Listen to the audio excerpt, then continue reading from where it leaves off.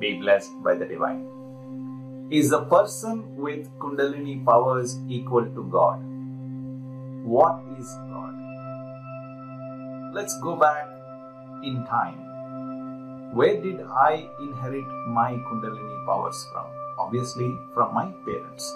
They have life force and therefore from there I inherited it. Where did they inherit it? From their parents. And so on and so forth. You keep going back in time. You will reach the first human being who was born.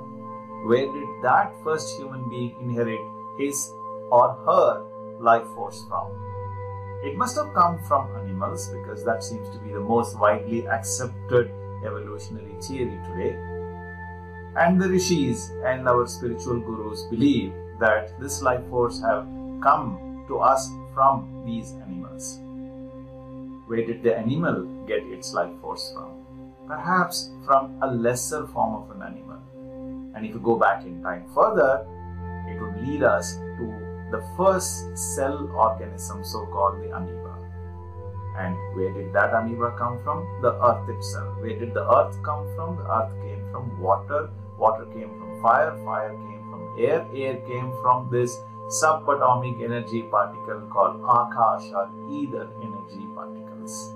Where did the ether energy particles come from? There are zillions of ether energy particles across the universe. The entire universe is made up of these wonderful, tiny little subatomic energy particles.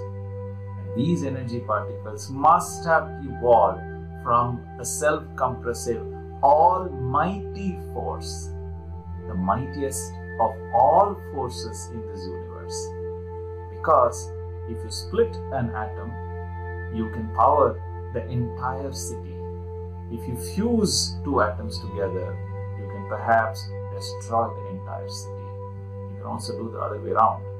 There is so much of energy that can emanate from inside an atom.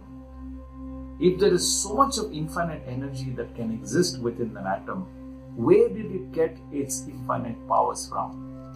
It must have come from this almighty primordial state of energy compressive state. And from that beautiful energy state, this energy particle must have emanated.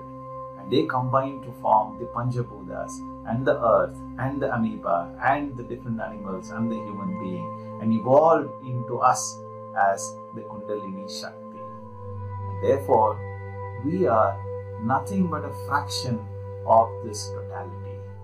We are a portion, an extension of the Almighty God.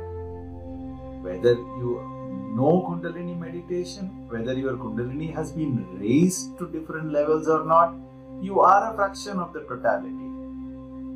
Realizing the truth, remaining one with the truth is requiring certain kind of a practice such as the Kundalini meditation, which is what we teach in our Kundalini Yoga.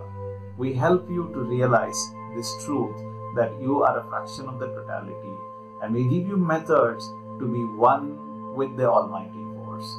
When that realization that you are a fraction of the totality sticks to your mind from morning to night throughout the day, you will not see a difference between you and anything else around you. Everything else will become one and the only one.